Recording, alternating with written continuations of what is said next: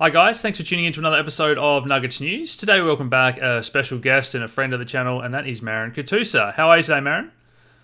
My pleasure. Marin's one of my investing heroes, and that book on the shelf behind me, I often talk about the Cold War. I know plenty of you guys have read that now as well. So today we're going to be talking about the commodity space, the oil war, how it all ties into what's going on in this financial landscape, and how those resource-dependent countries are probably going to get hit a lot harder by this global slowdown. So, Marin, do you want to maybe give us just a very brief overview of what you're seeing recently in the commodity space and sort of how it's changed in the recent weeks? Well, this oil war combined with the coronavirus, that they're all accelerants for what's going on in the market here. That they're not really the cause for what's going on. It comes down to what we've talked before about FTDs, financially transmitted diseases, and the lower rates and just the bubbles going on.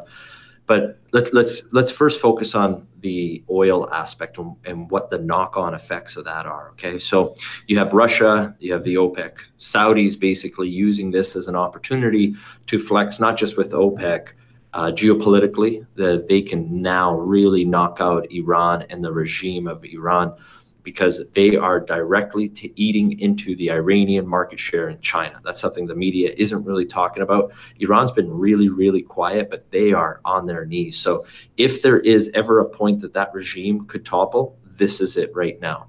The people have seen that the administration has followed this whole coronavirus, and now with Saudi just pumping an extra couple of million barrels, that's going to eat into the Iranian market share of oil into the Asian markets and slap on all of the extra tariffs put on. So they're really in a tough bind. What about the Russians now? So let's talk about what type of oil production.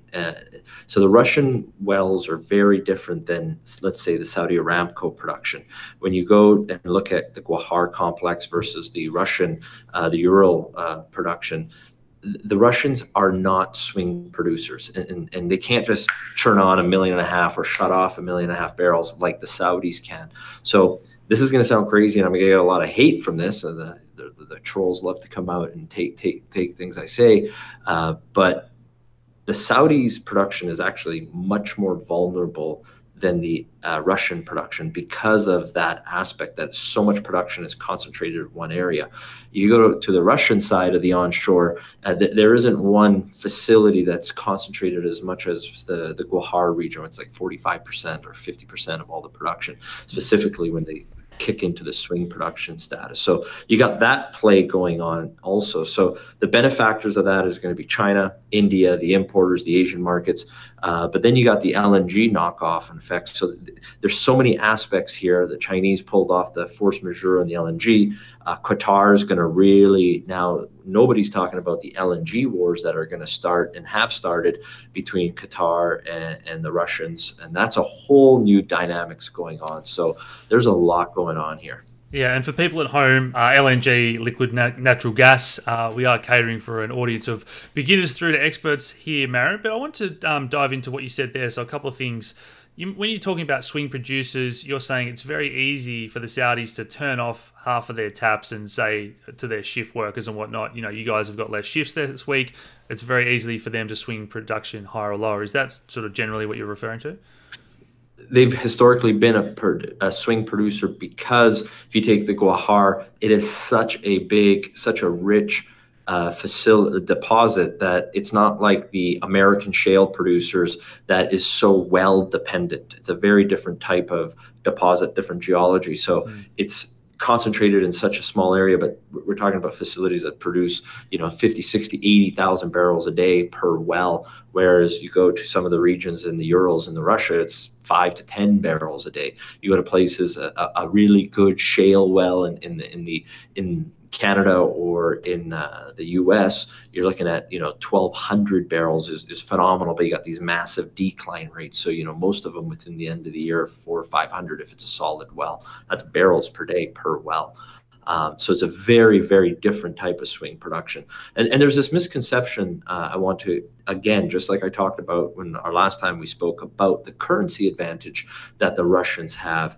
People forget about the pegs that the Saudis and the Chinese have, but when you look at the Russians, they can produce, let's say, first of all, they have a fantastic don't underestimate Putin. And it's not because I wrote in this book. I'm a Canadian. I don't work for the Russians. I'm not Russian. I don't have citizenship there. I have no interests there financially or anything. But you have to respect what they're doing here across the commodity index. And they produce in rubles, and the ruble is going to depreciate, and they're selling for the US dollar, which is going up higher respective to their currency. So you look what's going on from the currency crisis. Do not forget that the Russians can take economic pain better than any other nation, specifically better than any other Western developed nation. We're going to see what Europe's going to go through here. Italy is the time machine on that. And sadly, what is happening in Italy is going to spread across Western Europe. It's horrible, but Europe's shutting down. So it's almost as if the Saudis and Russians have figured this out ahead of time from the markets and are actually being proactive for their own market share. Yeah, and I think the example I might have even given in our last interview was people at home tend to understand the gold example in Australia. The gold producers, they sell their gold in Aussie dollars. So even if it collapsed 50%, they're back to $1,300 an ounce gold, which isn't too bad as where they were a few years ago. So the other thing you said there was Iran's on its knees. So what's their cost per barrel, and why is that the case, and how is all that playing out? So the Iranian production, unfortunately, they haven't reinvested into their existing production. So the Russians have, the Saudis have, the Kuwaitis. When I went down to Kuwait, you wouldn't believe people forget that it's actually Kuwait has the lowest cost of barrel production, not Saudi Arabia or Russia. It's Kuwait. It's just a much smaller region. And then the second lowest is the region right between Saudi and Kuwait. It's like a shared region. The Iranians are much more gas oriented. A lot of people forget that. And you look at what's happened with Iraq. So there's that tension there. And, Iran has really just had a rough 30-year patch. And they're following the trend of more like Mexico, the Cantarell Basin, where they didn't reinvest into their big areas. Iraq tried to do that in the Kirkuk fields when I was in northern Iraq.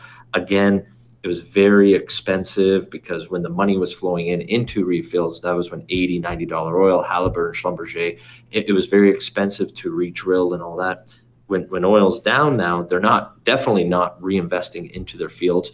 On top of that, they're relying on aging infrastructure, and they're not replacing that production curve. So the Iranians are in a very, very difficult place, and they cannot compete because of the balancing the budget. So if you look at the Saudis, yes, they planned at higher, their budgets were planned at, I think, north of $60 oil, but they have a lot of reserves that they can dip into to weather this storm out. The Iranians don't have that.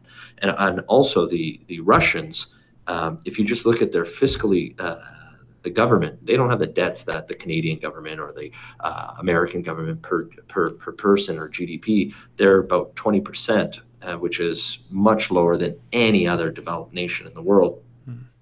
They can last at $35 oil for the next 7 to 10 years. And people will hate that comment, but it's Russia.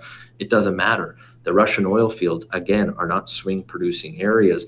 They can't shut down the thousands and tens of thousands of wells that produce 5 to 25 barrels a day. It's irrelevant to the Russians. It's going to be an arb between their currencies. So you look at where Iran is going to be the one that loses the most in this trade.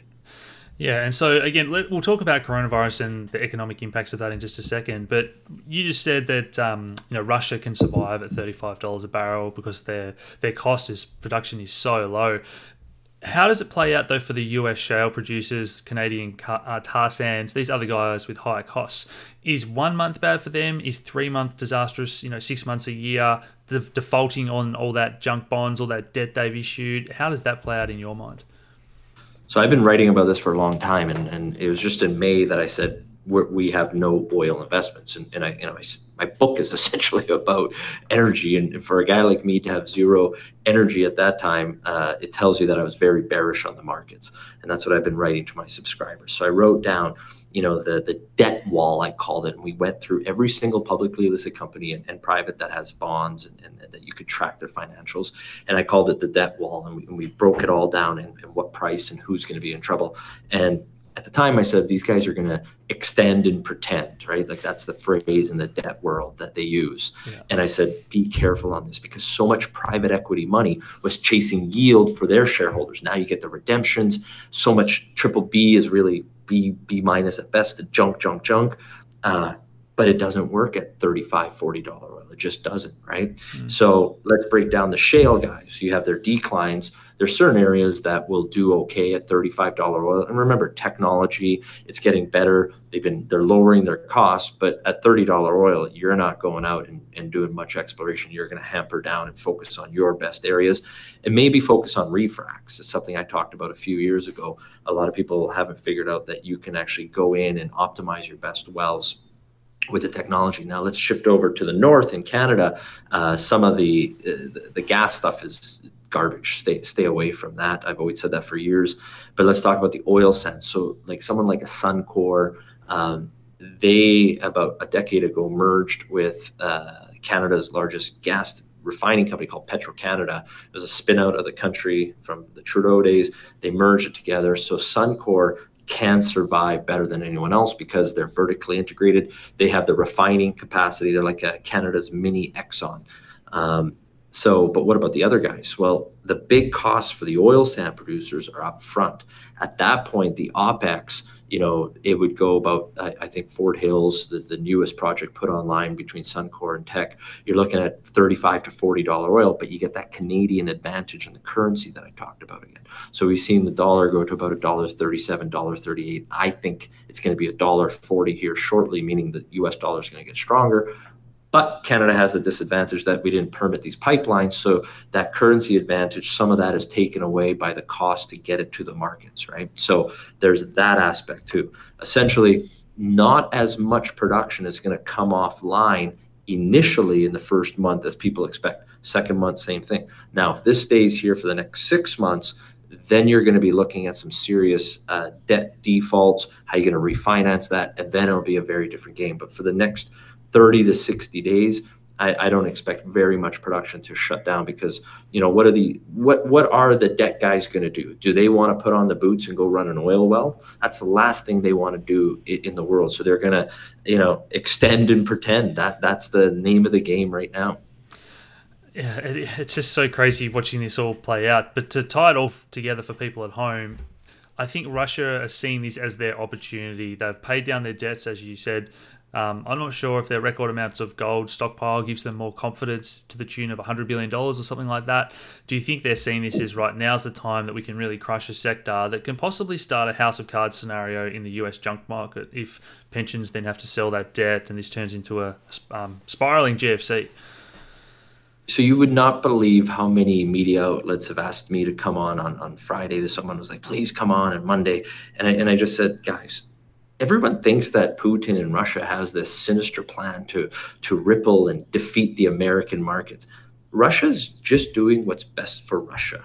And MBS is doing what's best for Saudi Aramco and his nation, okay? So they look at this opportunity and they've seen that, we've talked about it, the OPEC members, they've been cheating on the shoulders of the Saudi cutbacks. But now Saudi Aramco is a pseudo public company. They have shareholders that they have to report to. They got to start thinking long-term strategy. And some of these countries haven't been following the lines. The Saudis are also going to bring discipline within its own fraction of OPEC. And if it can take down Iran, which is not a friend to the Saudis, Russia and Iran have a long history, but the Russians will kind of go with it at this point because it's in Russia's best interest because they increase market share also. And MBS will reignite his importance to the American geopolitics within the region and globally. Again, that's another aspect here that's going on. I wanted to get your opinion on that raise. I think it was Saudi Aramco that went public, and was it 10 or 20% of float at a $2 trillion valuation? Is that sort of like what we're seeing in the unicorn space? And it was just that. Does that mark the height of craziness in the bubble? Did you invest in that, or do you think it's way overvalued? Oh, no, I did not invest in it. And we wrote an article said, like, is this ringing of the bell on the top, right? Yeah. And think about how much capital has been sucked out into that. I wouldn't necessarily call it a unicorn. I'd call it unicorn valuation. But, like, guys, let's not forget that this is the now largest, I guess you can call it publicly traded, even though it's controlled by the Saudi family, company in the world. Like this is the most valuable company in the world because of those assets. But there's no doubt about it that the the family took a lot of money off the table there, and it's small. I think it was less than 5% of the value of the company, but that's the first step, right? So, we've seen historically, when I published on this and said stay away from it, you've never seen these state-run, pseudo public companies ever trade at the valuations of their peers or the private, like the publicly, like a Chevron or Exxon, because they're not really publicly traded companies. They're just listed companies for bond reasons and other aspects for the state-owned enterprises. So yes, that was if you look at it, it was directly a ringing at the top. But for everybody watching this and you're looking at the valuations that we're going to get, please don't try to catch a falling knife. I've been writing about this for now 7 months, preparing for this. Don't try to catch a falling knife. I've been doing this for 20 years and I've rarely ever picked the bottom of a stock. Let the safe fall, bounce around, and you will be able to go pick up the cash that comes out of the safe when it's wide open on the floor. That's what you want to focus on. And this is an aspect to really upgrade your portfolio, to go from, the speculative stuff that you're looking for 4 to 5 times your money, where you can now get dividend paying stocks that you're going to double or triple your money within 18 months, because as difficult as this will sound, this too shall pass. The coronavirus will pass. And this is giving me and my subscribers an opportunity to buy some of the most disciplined, world-class assets at valuations that I'm salivating at. You just need to be patient. And I call it the way of the alligator. And this is what we've been waiting for. Absolutely. I recommend everyone read that alligator stalking article about how to buy stocks. But I mean, a lot of our audience are pretty familiar with cryptos and not catching a falling knife, waiting till that bottom has been found. It's very similar with low cap, in particular, energy stocks.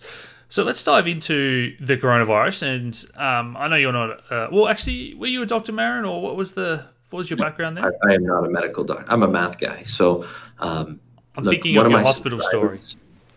Yeah, well, that doesn't put me in a good space here with this virus. But one of my subscribers, a good friend, he's in my club here, and he's one of the head guys for Canada's agency equivalent to CDC in the US. And so I wrote a thing to my subscribers in the third week of January saying he thinks that this is different. And that was part of the reason why I put out a take all our profits. I put out a Katusa free ride on many of our positions because we were doing so well. We've had such an incredible year. And I said, guys, with what's going on, start taking Katusa free rides and take all your principal off the table at a minimum. Play with the house's money, that's fine, but sell enough that you can go to bed and not worry about it. And that was in February that we did that. And it was because of what my subscriber was telling me, and I republished what he wrote, and we've been following it that way. If you look at the curve that Italy has, and you see where Spain is, Spain's next up, France is next.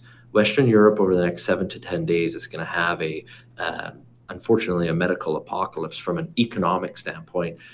Conte, the Italy just put out, like 10 minutes before I came online, they're shutting all non-essential services. That means restaurants, coffee shops, and if you know anything about the Italian culture, shutting down a coffee shop is a big no-no to their way of life. This is serious for the Italians, and the hospitals are overburdened. Now, from an American standpoint and Canadian, people are still saying this is just the flu, because that's exactly what the Italians were saying a month ago. Then you see where it goes. All I know is that the economy is saying that this is real. It's been the catalyst, not the reason things are correcting, but it's been the catalyst for people. And I think what hasn't hit yet, imagine if Trump's going to go on TV tonight in 2-hour time from this taping. So today's, what is today? Thursday 11th in Australia, yeah. And he's going to go on, and he's going to give relief.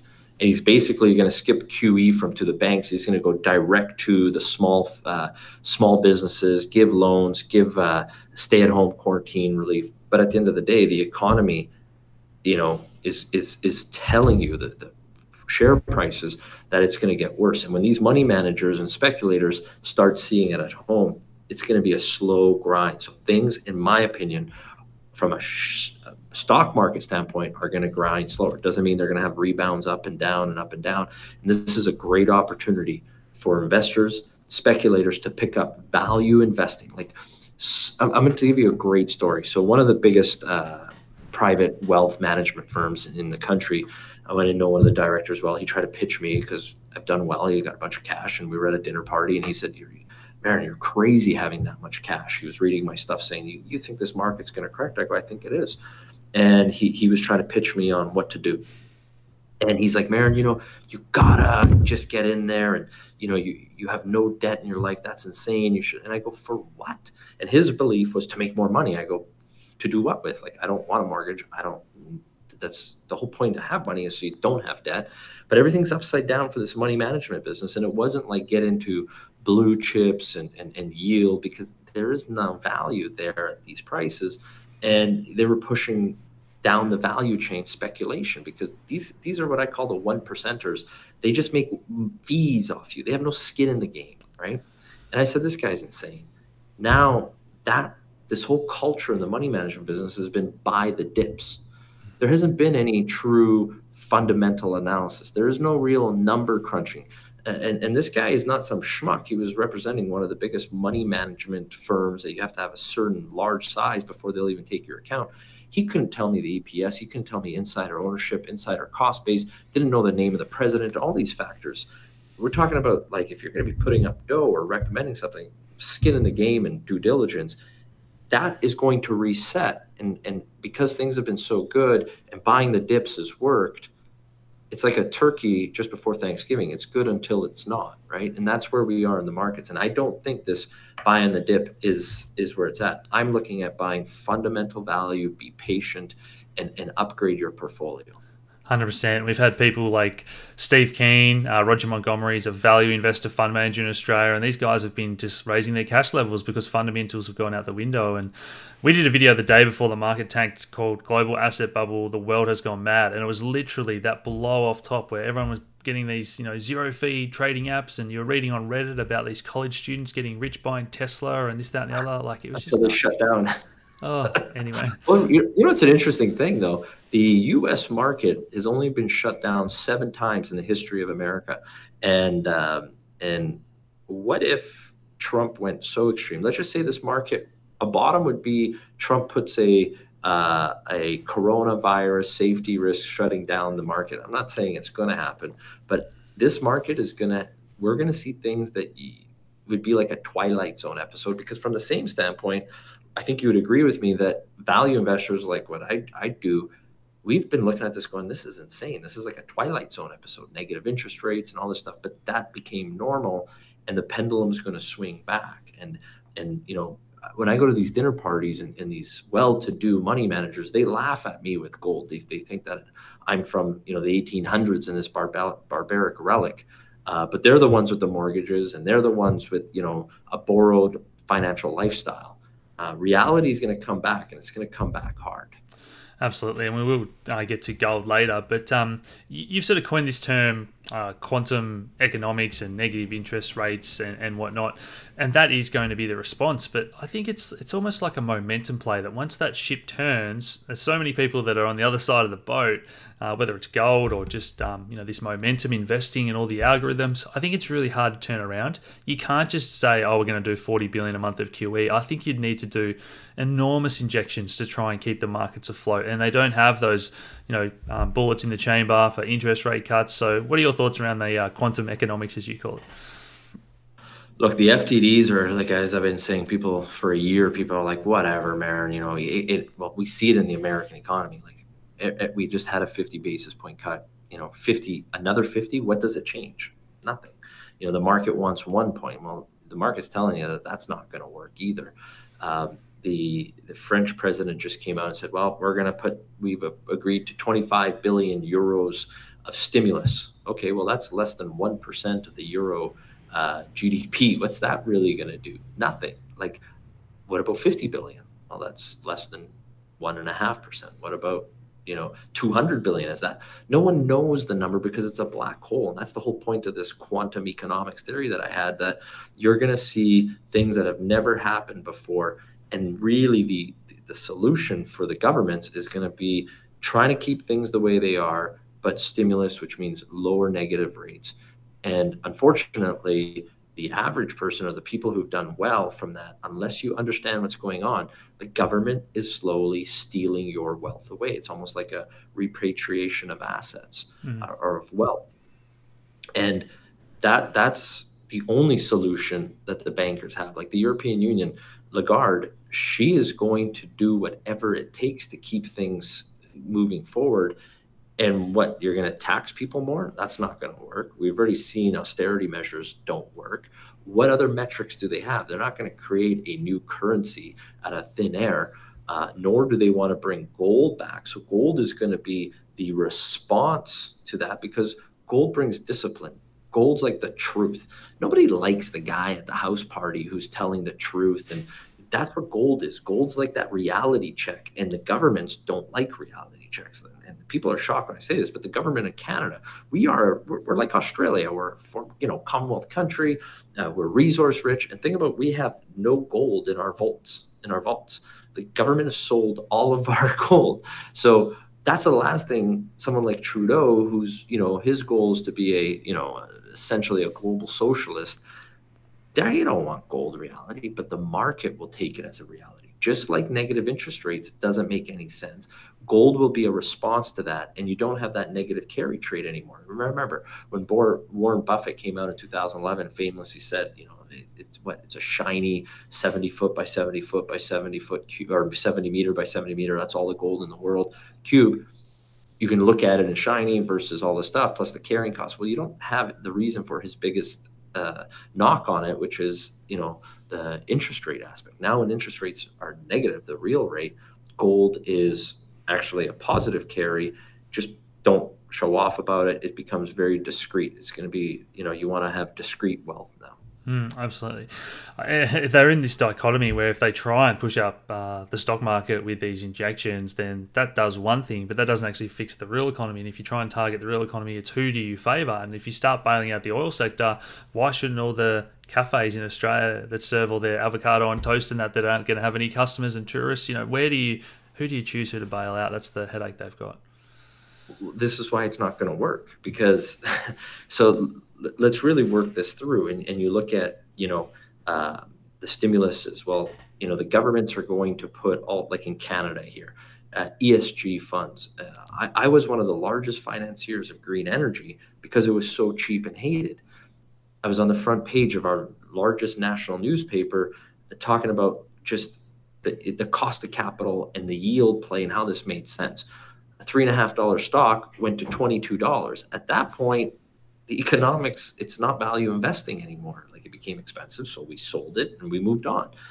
But you have so much money going into this ESG and feeling good, and that's initially where the money is going to go, into the feel good and the socially correct aspects. But once that reality check comes in, there's going to be a lot of mistakes, and the government has very little experience in practical management. Will there be a day where the central bankers of America and Europe and Canada and Australia start acting like the Japanese, where they start buying assets and ETFs?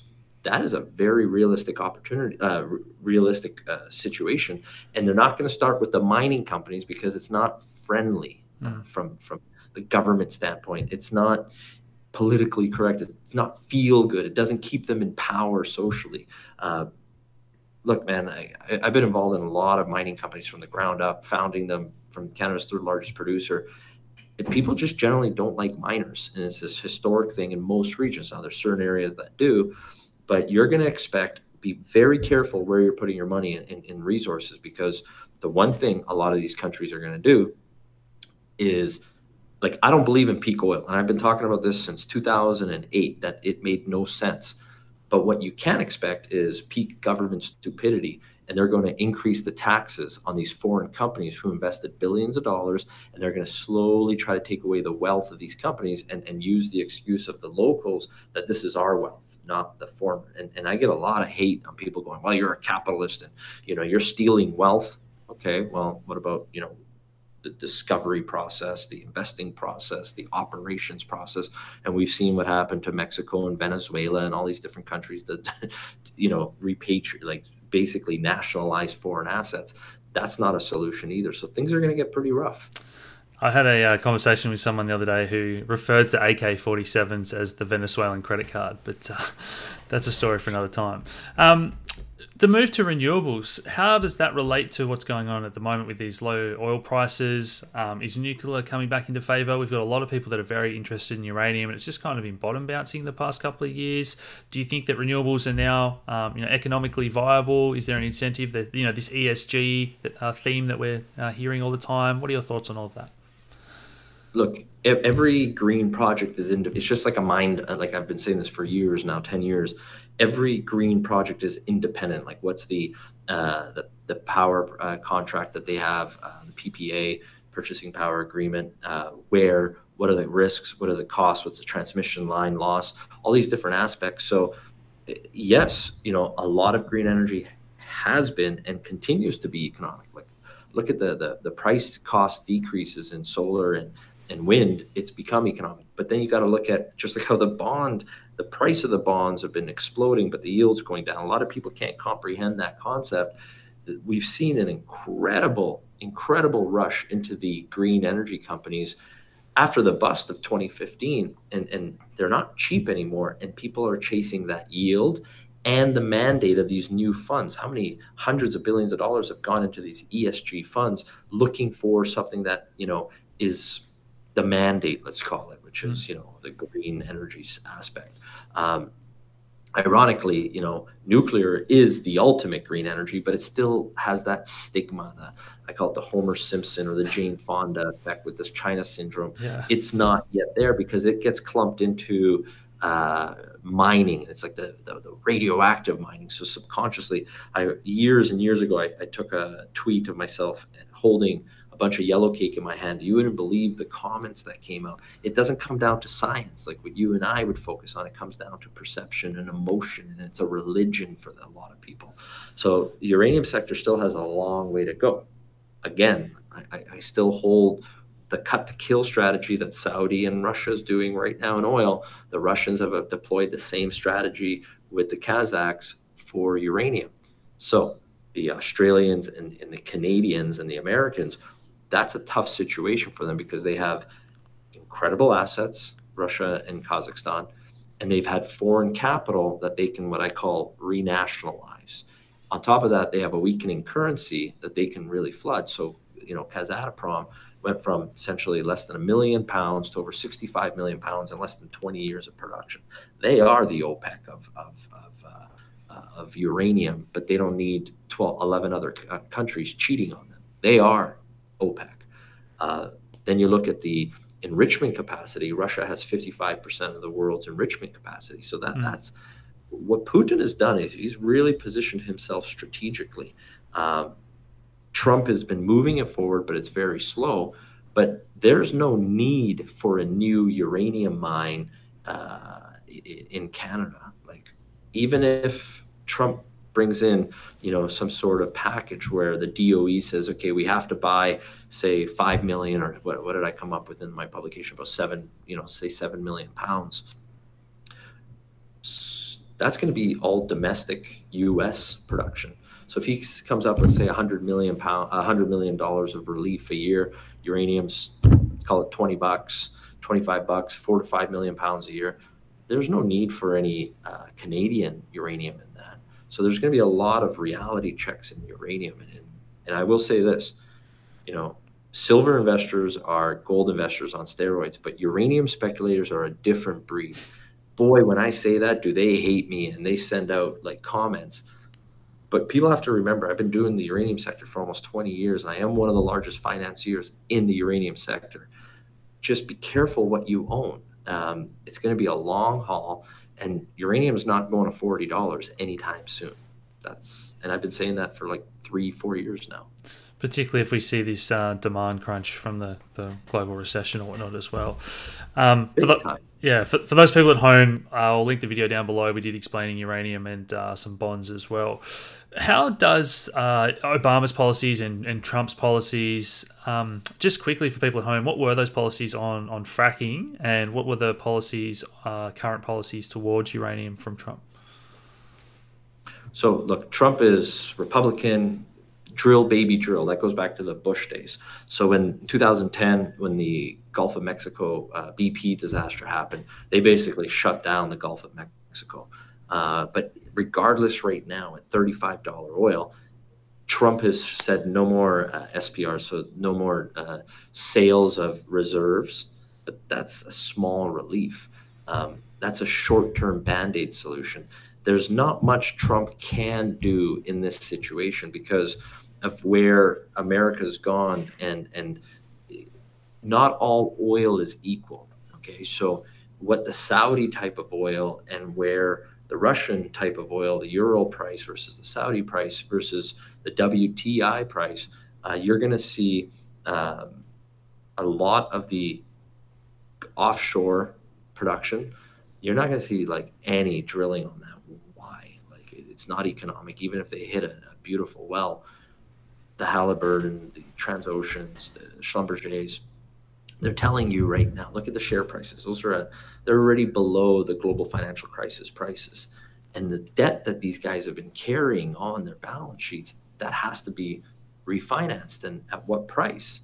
And, these are all questions going on. So, Obama took a very green standpoint, and you look at where Trump has taken it, he's in a serious predicament here. And for the next 4 to 5 months, we're going to see the real American cost base, which not much of it makes money under $40. That's the reality. Just off the top of your head, Marin, it's okay if you don't know. Do you know which ETF has more energy sector? You got me, or how's that? Is that better? There we go. That's better. Oh, cool. Yeah, the HYG ETF or the J&K, the junk bond ETFs, do you know which one of those has got more exposure to the energy sector? Because I know a lot of people looking to short some of these junk bonds. Yeah, the HYG's got a lot of it. So, if you're going to be playing that game, that is not a buy and hold strategy, whether you go long or short. In this market, it's changing so fast. And the only thing I tell people is, in this type of market, do not play on margin. I remember in 2009, a very well-known player in our industry, in the resource sector, got caught on margin. And he was a very close friend of my partner's. And I saw front view, and this is a guy who built up incredible net worth in 30 years and committed suicide because of the margin aspect. Don't play with margin in this game. 100%. That's the only thing I say. You can be right, guys. You can be early. We can have a big dead cat bounce that wipes you out. Don't do that if you don't know what you're doing, for sure. So let's get into gold. Even if you do know, don't play with margin. It's going to catch a lot of people. Yeah. Okay, let's jump into gold and silver, Marin. I know you're fairly bullish on gold. You definitely have an interest in the mining space as well. You spoke about already that you want to scoop up these opportunities once we form some bottoms and whatnot. I know a lot of people are really bullish on silver and they talk about this gold to silver ratio, but I've kind of come across to this camp where I think silver is being used less as an industrial metal or less as a monetary metal now. So I do think that ratio isn't necessarily a straight up buy signal. I think we still need to be cautious. So I want to get your thoughts on silver. I've said that for years. I always use the example, and it's very different, but in 2010, because I was very early in fracking with Quadrilla and a few other deals, a lot of the established players always use the 6-to-1 ratio that the SEC accept on a oil to gas value because of the energy ratio. And it worked for many years. And I said, fracking changes that. And we saw the gas go up to almost like 85 to 90, very similar to what the silver bugs are saying. And I've got lots of buddies in the silver game. Keith Neumeyer, I think it's like the 3rd or 4th largest silver producer in the world. Ross Beatty is a very personal, close friend of mine. He's the chairman and largest shareholder of the world's 2nd largest silver producer. He created the company. That metric just doesn't hold anymore. And people go back to, the 1500s, even go back to the Roman days where, at one point it was 2-to-1 and you could fund a soldier with an ounce of silver. And today you can't even buy a fancy cappuccino at Starbucks with it. But it's changed. The use of silver's changed. And it comes down to the cost, and it's a byproduct. back in the historical days, you think about porphyry production and the recovery costs and all these different aspects. And with the evolution of digital cameras and the uses of silver changing, and also the improvements in the solar. So people are like, yeah, but they're not using it for cameras, but look at the solar sector, it's going to use so much more silver. But then you realize the Murphy curve. I'm with you on that. It's kind of stuck between a monetary metal and an industrial metal, and it doesn't know which one it is. Again, it comes down to what your time frame is, and if you want to do silver, you'll eventually, I think silver will have a bigger run than gold because of how it's priced and how the market will react to it eventually. But gold is, I always use that paraphrase. I don't know who came up with it, but gold is the currency of kings and silver is the currency of gentlemen. And there's just a lot fewer gentlemen in today's world, or the world understands gentlemen a lot less today. So you're going to be patient with silver. Yeah, I'm still bullish on silver. If gold goes into this multi-year bull market, I think percentage terms, silver's probably still going to perform well. But then if you're looking at the silver stocks, it's very much about fundamentals, because we've seen a lot of those companies have to raise capital over and over again the past 7-8 years. You nailed it right there. So please look at the financials. And we just sold it. We made 80% or 78% on Pan American. And granted, I sold it a little bit too early. We would have pulled a double, but I like being conservative, and if you got a big gain like that in less than 6 months, you lock it in. But let's take a silver producer like Pan American. It's been doing it for 25 years. In the early days, that company almost went bankrupt a few times. Now, today, it's it has over 8,000 employees. It's a solid company. But people forget that it also produces over 500,000 ounces of gold. Be careful with one mine companies. Be careful with debt, because so many of these silver companies actually have, high cost production because it's a pure play silver mine. Whereas so many of these copper mines, for example, let's take something like a Pebble. Pebble would become one of the largest silver mines in the world, and the silver makes up less than 2% of the cash flow of the mine. That's the new paradigm that silver investors have to realize with, or more importantly, management teams of silver companies have to compete with. So what about gold? How bullish are you on gold, Marin? For the beginners at home, you're one of the people that always says, buy some physical, do your research, and then go for the miners. Are you not a fan of the ETFs? I think GLD is held in a trust by one of the biggest banks. So you're not a fan of those sort of ETFs, or your thoughts on that sector? No, not. So let's break down. So you have the ETFs, you have, the GLD, which is kind of like paper gold. So it's very liquid, it's fast action, but you're paying that fee. If everybody should have physical gold and silver, I've been saying that for a year. Don't show it off, don't put it on your coffee table, but have some. Secondly, depending on your age, we're in our prime right now, and we can take a little bit lower risk. But there's companies out there that are, let's say, 700, 800,000 ounce gold producers. Equinox, again, I'm referring my friend Ross Beatty. The company started in my office. I'm one of the largest shareholders. It went from 0 ounces to over 700,000 ounces in less than 4 years. Now, I'm not trying to promote it. I'm just telling you the facts. Today, it trades at less than 0.6 of its NAV. There's no risks now that will the mine put into production. When I started financing, all these trolls were saying, oh yeah, look at Marin, he's going to try to do this, he's whatever. Well, we're there and producing now. A guy like Ross Beatty has put up over $150 million of his own money. He's the chairman. The guy is a winner. Christian Milau, who's the CEO, and Greg Smith, who's the president. These are really smart, invested guys that I talk to all the time. I'm in the trenches. If there was someone better, I would have my money with them. They are the go-to guys, and they're trading at 0.6 NAV. So many of these producers are trading at, 2 times NAV. Like Barrick at its recent high was trading just under 2 times its NAV. That's its net asset value. Well, you have something like Equinox trading like a development story in a normal market at 0.6 NAV, but they're producing over 700,000 ounces of gold. That's a good start, a place to start. Then you have the smaller exploration stuff. I've been telling people for a long time that the market has changed. A lot of the boomers who used to fund that market is really gone. And I don't like taking that type of risk. So we don't have any of that in our portfolio. I like more advanced assets that are cheap. I love bringing new technologies to old assets to kind of revitalize or look at it in a new light. That's really where the biggest money has been made in the sector. Now, if you're lucky enough to get a Voisey's Bay or a grassroots discovery, but it's been so rare. And I published a chart, it's free on our website, basically the last 50 years of exploration budgets versus ounces found and ounces of gold found and pounds of copper found.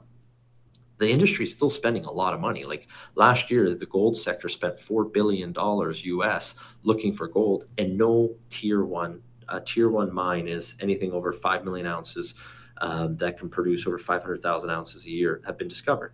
No tier two deposits were found. Tier two is 3 million ounces or more that can produce 300,000 ounces for 10 years. So you're looking at like, people think, wow, there's no discoveries because they're not spending money. No, they are, but it's a fragmented industry. So the investors want to see less G&A, less companies, and that's where it's going. So I don't see the junior market taking off in the way because so much money's been managed passively than ever before, and they need liquidity. And take a company like Equinox, it's got a $2.5 billion market cap today, but it's still a junior to one of the big passive funds. It now, these guys want to see it get to 1 million ounces, which it'll get to it by the end of next year, and then it's a mid-tier. So the whole paradigm in the gold sector has changed.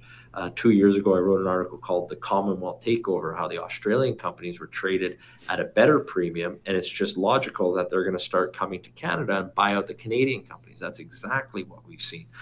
Some of the Australian companies are so smart, run by super young, aggressive guys like Northern Star. That's a team to watch. They're going to grow their ounces in the ground by buying out other companies. So you want to look at it and go, okay, what's the value of this company? This management team are tired, they're old. This other team will come in and take it over. And that's the game right now. Investing in a geologist with a box of crayons, with a $10 million market cap, with the hope of finding a gold mine, that's not where my money is going right now. And my performance has dwarfed most people's because of that strategy. Yeah, Northern Star and Evolution have been two of the stocks in my portfolio that have given like crypto-like returns, as we say. But why are those net asset values trading at 0.6? Is that we've seen the GDX really lag? It's so much different to the Australian companies that are powering ahead. Do you think that investors have been burnt and they've seen all these rallies that fade? They're just not convinced they need to go into that sector. Are these companies paying dividends and that's going to be more attractive to these funds to try and get a bit of a yield? Is the picture changing for GDX, those sort of indexes and mining companies? So GDXJ, which actually changed its mandate. So it used to be, companies that are looking for gold and up to, I think it was like 300,000 ounces a year of production. About a year and a half ago, it changed its mandate to include million ounce producers and a minimum of like a 500 million market cap. So that wiped out, there's a whole rotation. So the GDXJ is really a GDX mid-tier companies. It went down 10% today. Gold still 1640. It's liquidity crisis. That's why the equity stocks are the equity, like the gold miners, are not reflecting the value in gold because the market and the passive funds are going, all right, I need liquidity, sell. They're not looking at it going, oh, this is gold, so it's going to do better. It's just seen as another stock in another sector. And gold, like I've been writing about for a long time, like we saw in the '08 crisis, gold sells off also in a liquidity crisis. Gold performs incredibly well in a solvency crisis when people really need assets and something to back it up. That's when you'll see gold get a real bid. The markets are still waiting to see what's going on with this coronavirus, what type of stimulus. The governments are going to stimulate more now than ever before. And then gold will gradually get the bid. It's going to start flowing. And then you'll see as that starts picking up momentum, then it'll flow into the gold equities. That's why I'm telling people to buy in tranches. Do not try to catch a falling knife. Gold equities are still in the liquidity sell-off phase. Yeah, and I think the daily chart the other day showed this perfectly. And it's two different types of investors. We saw the huge sell off in gold and gold stocks when the market crashed. And then the following day or the one after, we saw this big bounce back. And that's the guys that want exposure to gold that aren't worried about the liquidity crisis, the different group of people to those that are getting margin calls. Just quickly, Marin, are you in the camp that we've reached peak gold or a long way away? Technology and all that is going to. No. So a good friend of mine, he was the founder and chairman of, at one point, the world's largest gold company. His name's Ian Telfer. He's the guy who kind of coined peak gold, and he wrote an article. And I sent him a note going, Ian, with all due respect, I think you're wrong, and here's why. It comes down to cost. We've seen that peak oil doesn't exist in oil, nor do we see it in uranium. A lot of people said that in '07, peak uranium, and blah, blah, blah. We've seen where that came out. The gold also, if you look at areas, it comes down to cost. And there's a lot of gold, tons of gold, that will be delayed due to permitting, but there's no shortage of gold. It's just at what cost will it come in, right? So if gold stays at 1,800 for, say, 2 years, then you'll see much more type of porphyry projects, copper that has, let's say, like a 0.3, 5.4 copper with a 0.4 gold. That doesn't quite work at 250 copper and 1650 gold, but the gold economics definitely make that mine work at 1,800. And there's a lot of big porphyry gold copper deposits out there, like Pebble or T3B. Nova Gold's got a couple. Yeah, Teck has one. There's a lot of assets out there like that. So I do not subscribe to peak gold. There's peak debt. Remember, there's peak debt for these companies. That's what I want everyone to focus on, because debt will be crippling for the resource sector. Just quickly, is that something, I'm not sure if your views on Bitcoin have changed, but one of the things I tell people that are gold bugs, that when you have that $1,800 an ounce gold or that extra production comes online, it's the opposite for Bitcoin when price goes up and we're actually approaching that halving where supply drops. Is that something to you that goes, oh yeah, that's a pretty bullish argument? Or what are your thoughts around Bitcoin and possibly any other cryptocurrencies?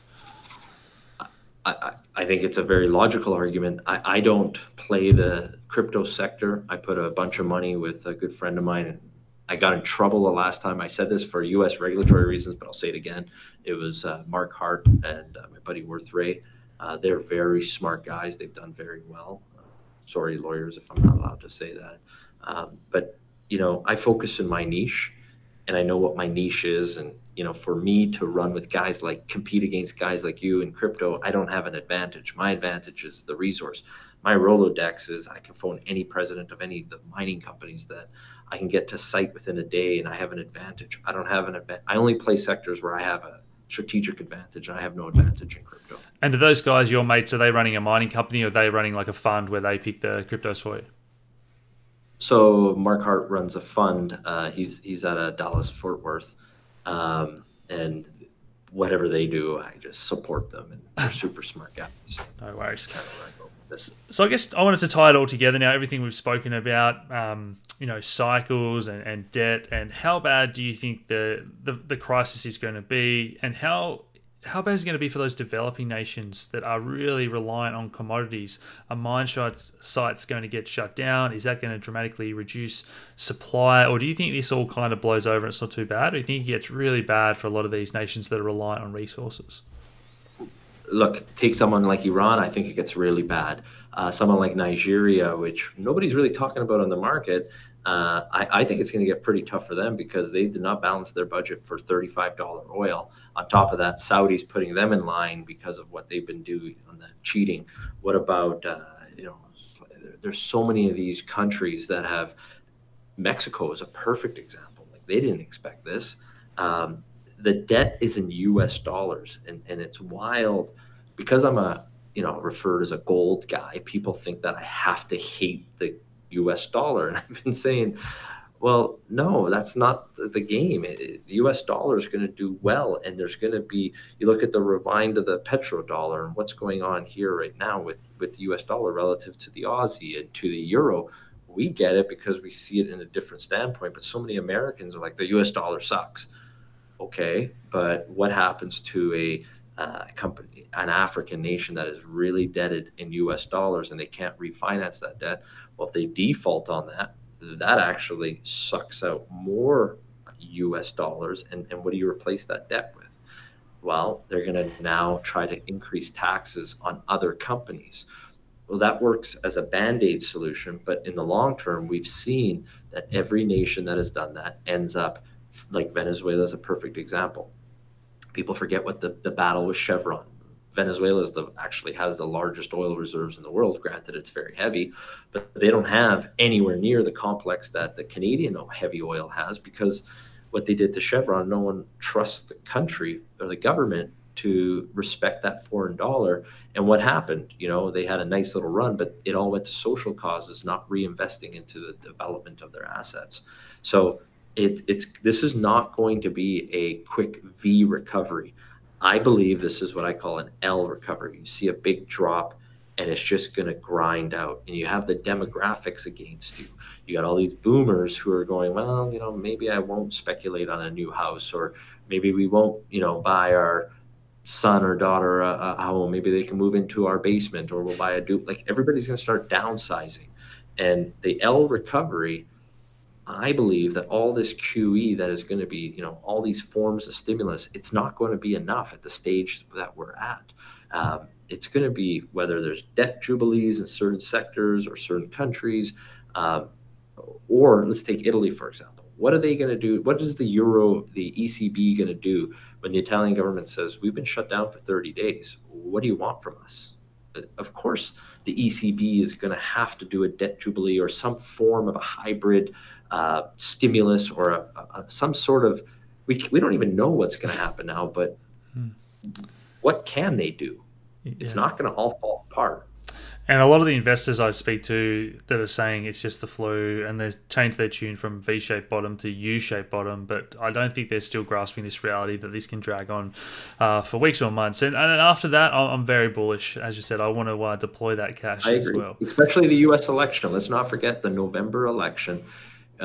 Trump will do everything in power. And it looks like Biden, and I know this is a U.S.-centric concept, and we're talking about the global economy, but you do kind of have to focus on what's going on in America and China, and then you can get to the rest of the world. But Biden is 77 years old, and he's the face of the Progressive Democratic Party in the U.S. It's kind of ironic in itself. Trump is going to shred him to pieces in a debate if they both get to that point. The wild card is Hillary jumps in or something happens, but Trump is going to do everything in his power to stimulate the economy. I think this next 60 days is going to provide incredible opportunity.